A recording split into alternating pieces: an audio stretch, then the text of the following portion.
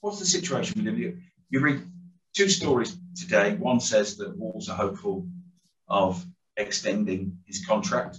One says that Manchester United very much want him on their shopping list. But you're the head coach, you're the manager here. What's your reading of the situation with Ruben Neves and whether he stays or not?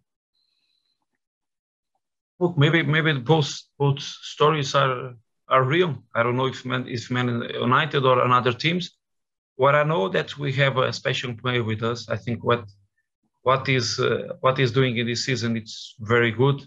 I think also the way we play, he can show a better Ruben. He improved a lot, and also the way he plays, he put our team in the different level. So when you have that player between us, the best thing to do it is to improve his salary, to give more years of contract.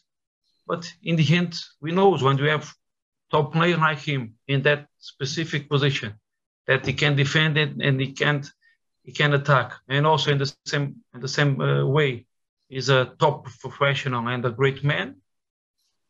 The big teams are there with 100 million pounds to buy this kind of players. Do you think you're lucky to have kept him as long as you have?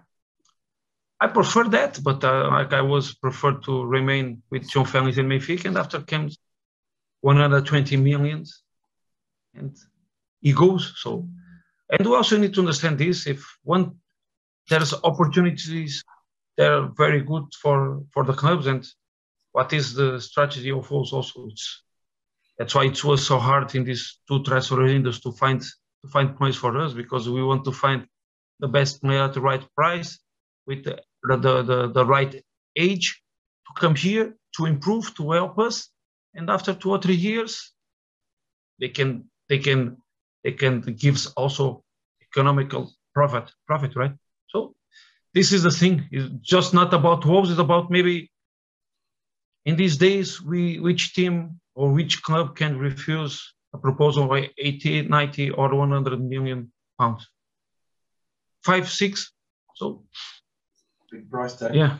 I'm putting the price I noticed. You're doing very well.